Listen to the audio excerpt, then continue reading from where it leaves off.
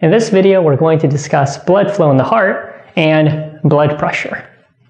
The heart is an important organ responsible for pumping blood throughout the body. For the exam, you need to be able to follow the path of blood through the heart. In this diagram, you can see the structure of the heart and all of the important compartments. What I'm going to do is I'm going to walk through the different compartments of blood. So first of all, blood enters the heart through the superior and inferior vena cava. These blood vessels carry deoxygenated blood from the systemic circulation to the heart. This deoxygenated blood enters the heart in the right atrium. From the right atrium, the blood is pumped into the right ventricles, passing by what is called the right atrioventricular valve or the tricuspid valve. The heart has a number of valves to prevent backflow of blood. So when the ventricles contract, the right AV valve or the tricuspid valve prevents the blood from moving back from the right ventricles into the right atrium. So with that valve, the blood continues to move from the right ventricles into the pulmonary artery, and along the way it will pass through the pulmonary valve, which again has an important role preventing the blood from moving back from the pulmonary artery into the right ventricle. From the pulmonary artery, the deoxygenated blood will arrive at the lungs where gas exchange will occur, which will oxygenate the blood. This oxygenated blood passes through the pulmonary veins back to the heart into the left atrium.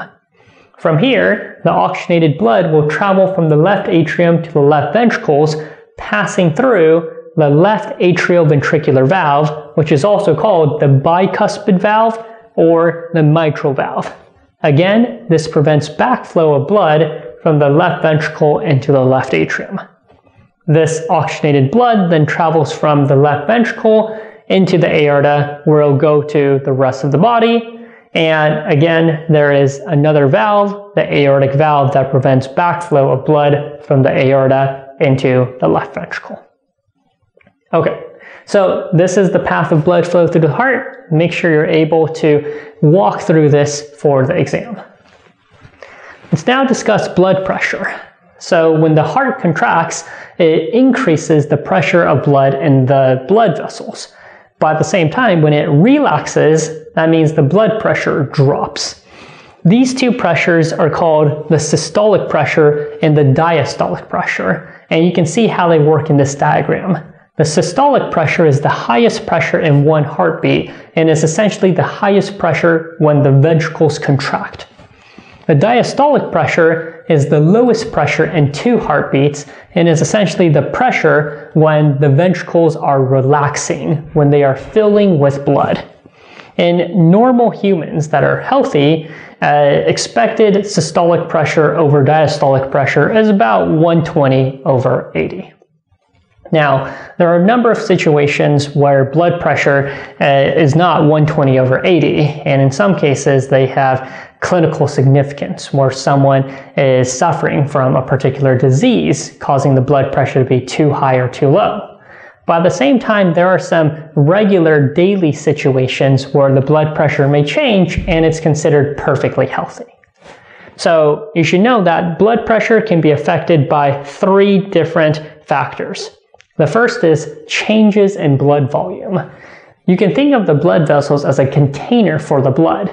If you drink more fluid, you increase blood volume. And if you have more volume of blood in essentially the same size container of the blood vessels, then that's going to increase blood pressure.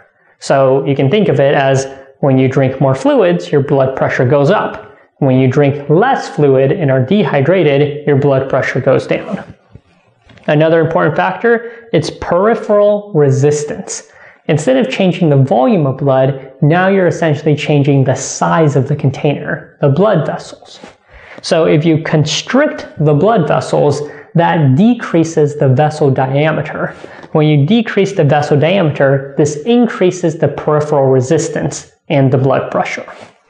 If you were to dilate the blood vessels, which is to increase the vessel diameter, this has the opposite effect of decreasing peripheral resistance and blood pressure. Finally, another factor that can affect blood pressure is cardiac output.